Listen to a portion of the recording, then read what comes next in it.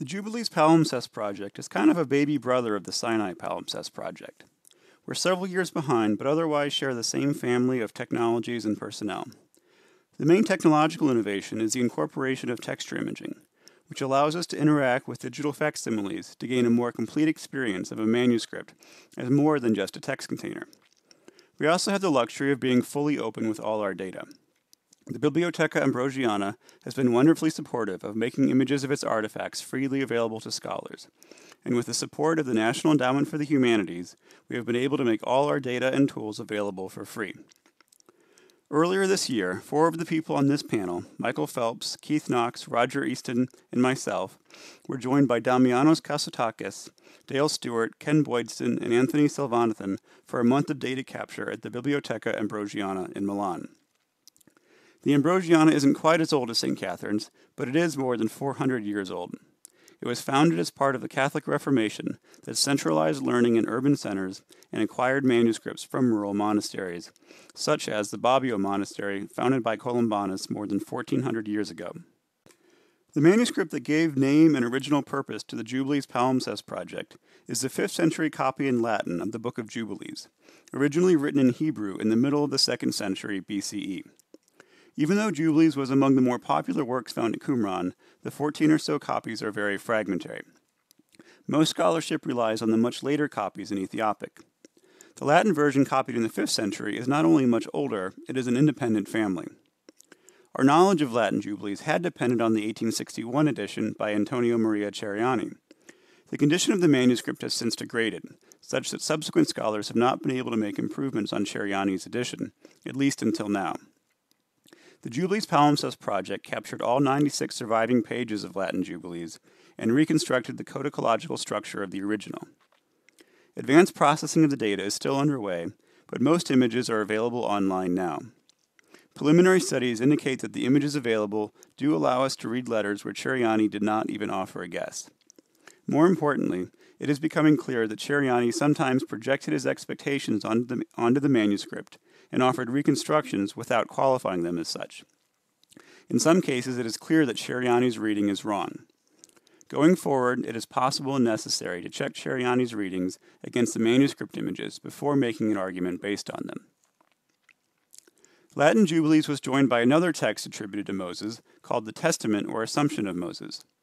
This work is known only from the 16 pages in the Palimpsest, so Ceriani did not have an alternate edition to guide his expectations.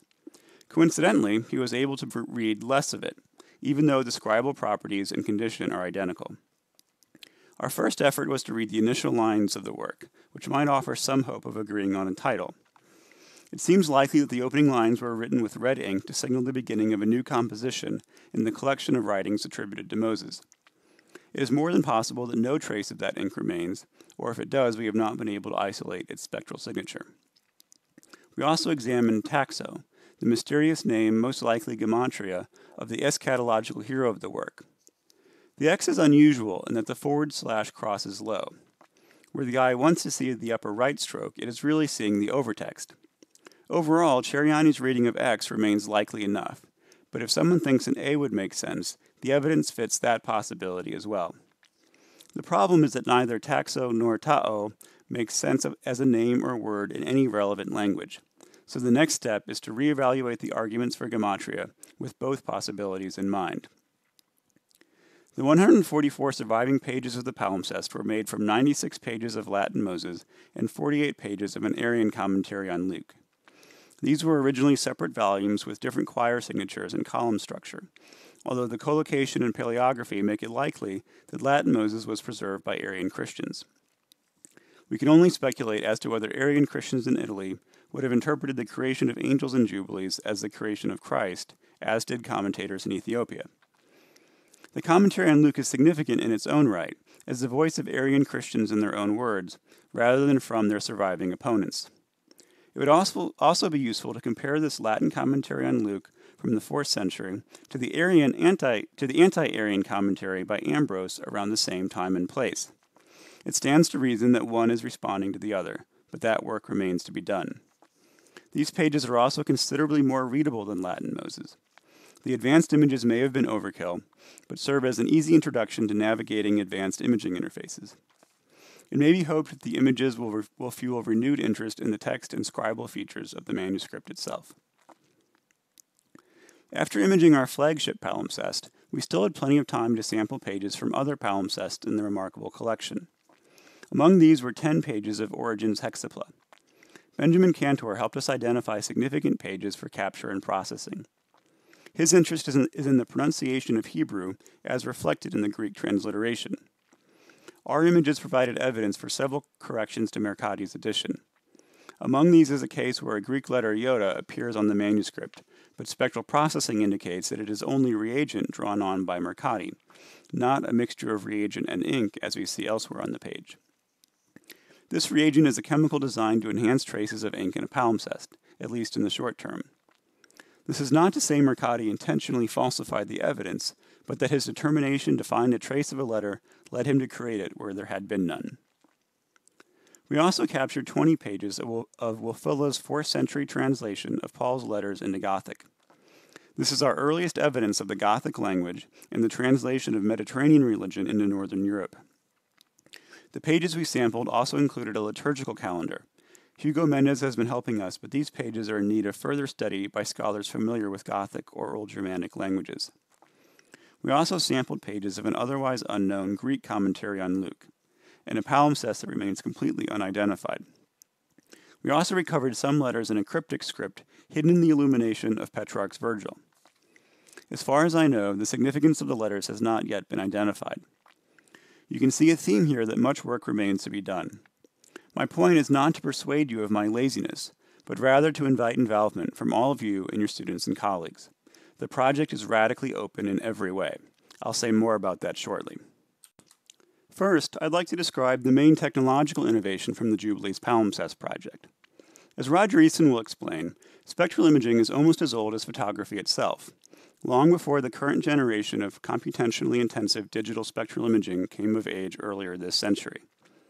Texture imaging has a parallel but separate history, from pre-digital efforts with raking light to computationally intensive techniques using reflectance transformation imaging, or RTI. RTI began at Hewlett-Packard Labs as an effort to capture real surface textures for 3D models. This original intent remains promising but unrealized. RTI took off in cultural heritage circles for imaging objects for which texture is the primary conveyor of meaning, such as cuneiform tablets, coins, and inscriptions. Bruce Zuckerman and West Semitic Research pioneered use of the technology with the creation of the Inscriptifact digital image library. Like spectral imaging, texture imaging relies on the premise that the camera and object remain still for a series of controlled captures in which only the lighting changes. For spectral imaging, the wavelength of light changes. For texture imaging, the direction of light changes. For spectral imaging, the many captured images are processed to create an image with highly accurate or enhanced color. For texture imaging, the many captured images are processed to create a dynamically relightable texture map. This basically means the user can interact with the image by manipulating a virtual flashlight. The capture techniques are complementary. Spectral imaging is concerned with color and uses diffuse light to eliminate distraction from texture. Texture imaging formerly paid no attention to color and utilized variability of highlights and shadows to capture the surface. At least with retrospect, the combination was not that difficult. It was inevitable once we identified objects for which we wanted to capture and enhance both the color properties and the texture properties. I believe there are many such objects, but my particular concern was with manuscripts.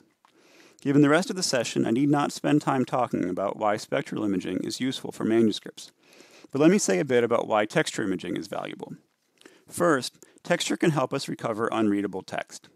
This occurs if the ink turned acidic and corroded the surface of the parchment before it was erased. We can sometimes read the outline of a letter in the corrosion of the surface of the parchment. It also helps us when texture shows that a spot is not ink, but rather a speck of material above or below the surface. The texture of the scribal scoring lines also tells us where to expect text. In the case of dry point notation, the texture is the only trace of the text. Dry point notation is the medieval equivalent of using a pencil in a library book. It's not as destructive as ink, but allows a reader to make little notes, presumably for the same person to refer to later. Second, Texture helps us get at the study of a manuscript as more than just a text container.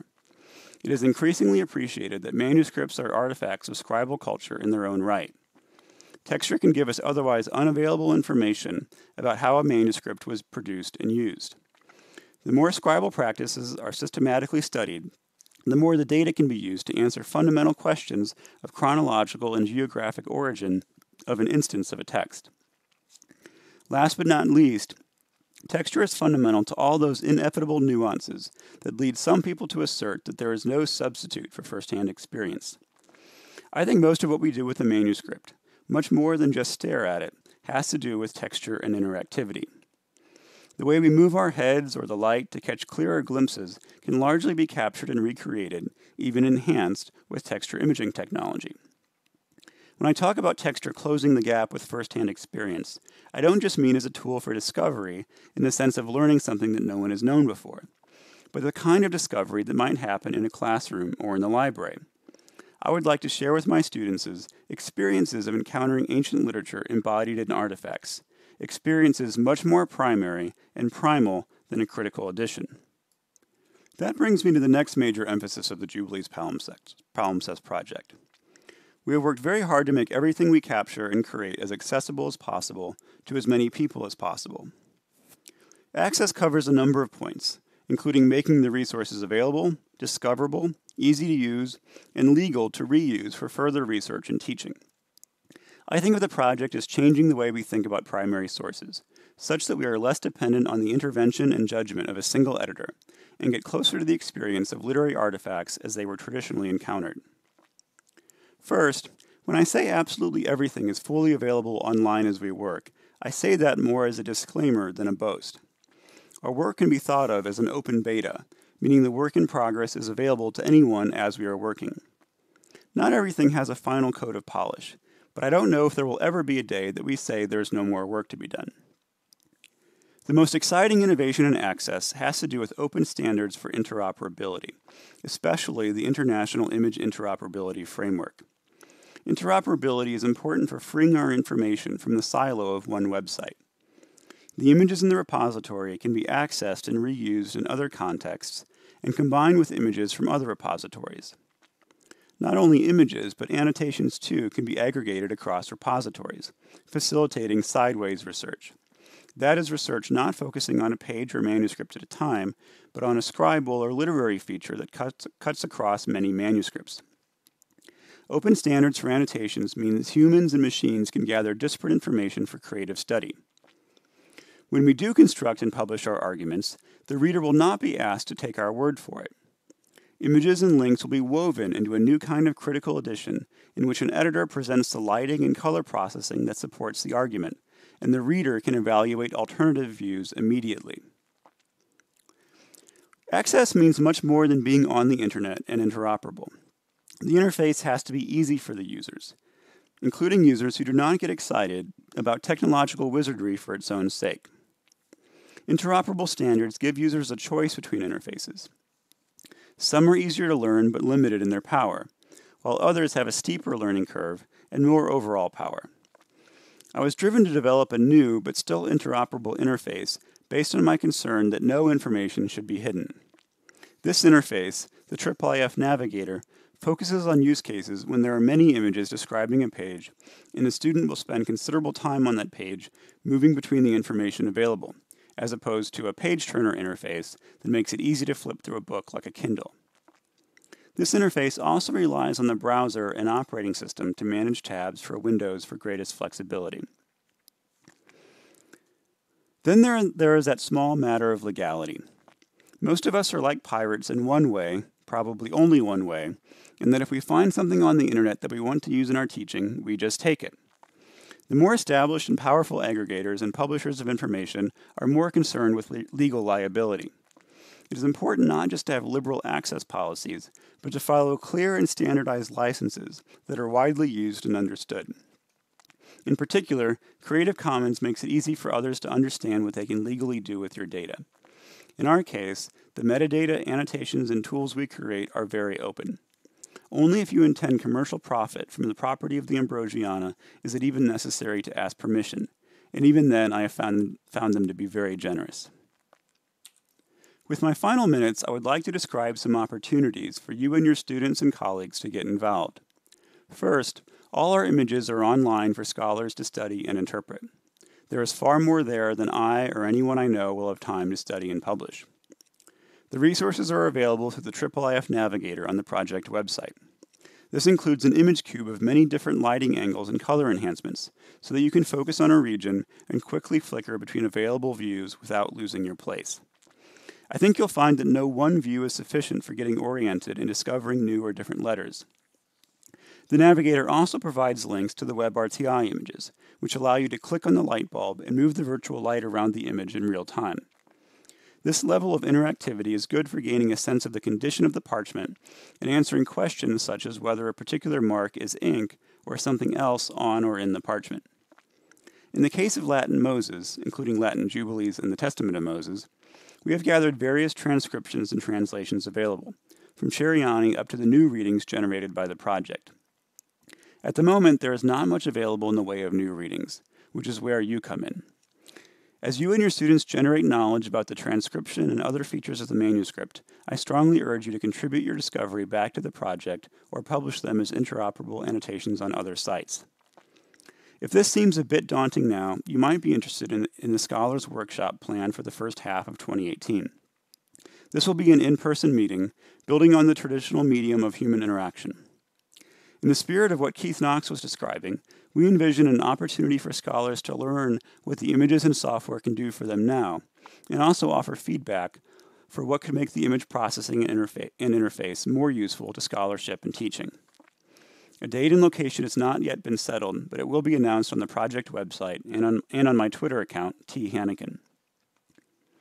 Since this is SBL, I will say less about the next opportunity to get involved, but if it just so happens that you or your students have advanced interest in image processing, that is, not just viewing our images but creating your own, all our data is available.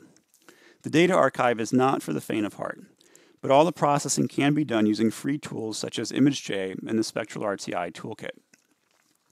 If you are interested in the more technical side of capturing and processing your own Spectral RTI images, the NEH grant provides for training in the following year, 2018 to 2019. Finally, I would extend an open invitation to any institution interested in collaborating on a vision for digital archaeology, particularly focusing on the many untapped collections in northern Italy. There is far more work to be done than there are people doing it, and we are by no means territorial. My vision for the future of digital archaeology, especially discovery and publication of illegible manuscripts, draws its inspiration from traditional archaeology. Archaeology was never cheap or easy, but institutions valued research and teaching made possible by sending teams abroad to gather data for further research back home. As we build sustainability, the costs will go down. Already, I can look any dean in the eye and say that compared to other programs that involve new technology and international discovery, digital imaging of unreadable manuscripts is a bargain, especially for the impact on students and institutional profile. As work scales up, we will no longer be limited to imaging known palimpsests. We will have more time to focus on discovery of palimpsests that have not yet been accurately cataloged. If this vision gains momentum, future meetings of SBL will not just include more specialists, excited the way scholars of Jubilees and the Testament of Moses are excited now. There will be new literature and new questions that can be asked across repositories using emerging tools for inquiry. Thank you.